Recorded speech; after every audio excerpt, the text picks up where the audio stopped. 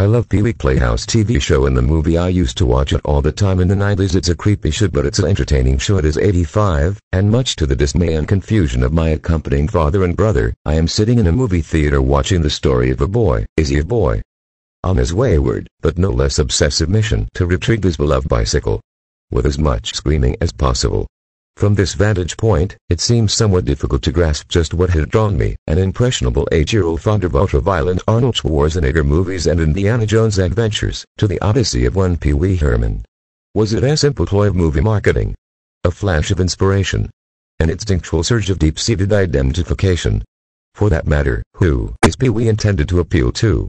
Originating as a partly blue stage act and winding up as a staple of Saturday morning children's television, Paul Reubens' smug and nerdy Menkel seems to be equally an affectionate imping up of the typical American child and a grotesque caricature of his brightest incarnation. Hindsight reveals even more to the Pee-wee puzzle than met my younger eyes. A barely cleaned-up Borscht Belt saltiness and a camp sensibility that would make John Waters flare his nostrils. Add to this the dark psychedelics of a pre-apes Tim Burton, a few scary clowns, some badass stop-motion animation, and Twisted Sister, and you have one of those children's films that's simply too good for children. But perhaps Pee-wee's appeal lies precisely in the slightly discomforting uncertainty of his persona, ambiguous in age, sexuality, and provenance, insufferably giddy, occasionally malevolent, and completely indefatigable, demented, irritating, narcissistic, and infectiously funny. As a child of the 90s, I can't really answer for why I've never seen Pee-wee's Big Adventure, except to blame my parents. While I am well versed in the tale of Jim Henson, possess well-worn VHS copies of The Princess Bride and The Never-Ending Story, and was even an occasional Saturday morning viewer of Pee-wee's Playhouse, I cannot explain why no one took me to see Pee-wee Herman on the big screen or brought him home on videotape.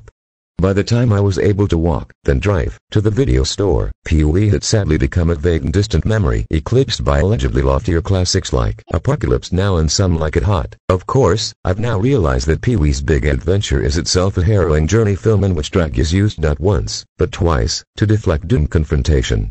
In response to the incredulity and silent ridicule I endured once I finally admitted to never having seen Pee-wee Herman's first on-screen incarnation, I went to the critics to read about this particular piece of cinematic history I'd been missing out on.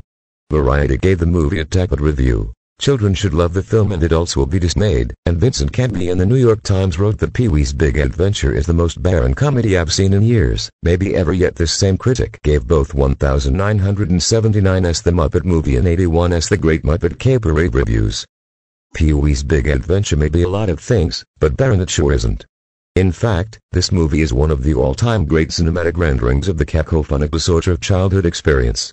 Pee-wee's Big Adventure opens with a dream sequence in which Pee-wee cycles to a triumphant victory in the Tour de France.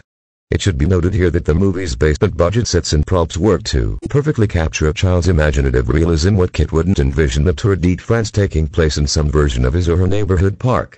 We then see Pee-wee awaken in his bedroom, and even get to see his toys before he heads to the kitchen via fireman's pole. As everyone knows, every childhood friendship solidifies in the moment where you get to see one another's rooms for the first time. Indications of Pee-wee's superior ability to capture the childhood experience can be found in details like this, particularly when compared to other childhood films of the era. Take Home Alone, for example, where we inexplicably see every room in the house but Kevin's.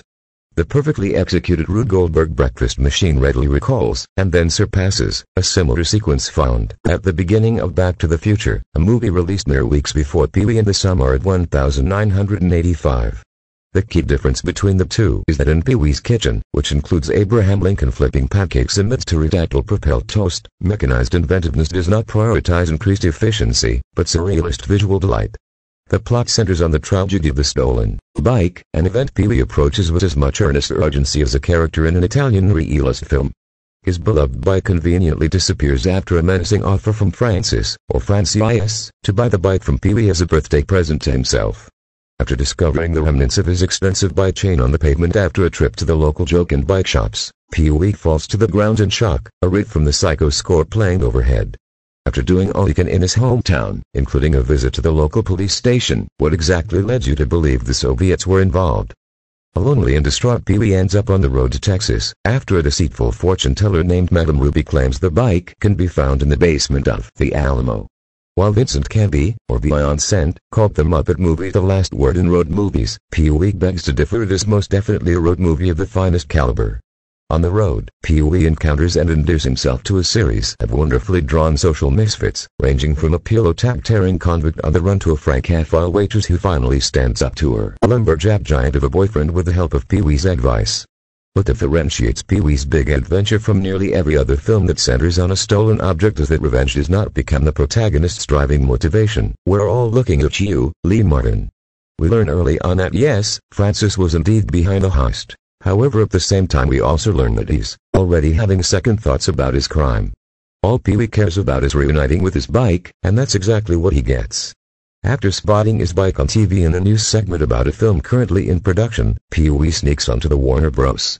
lot, disguises himself as a nun, and glibs the bike off the set during filming.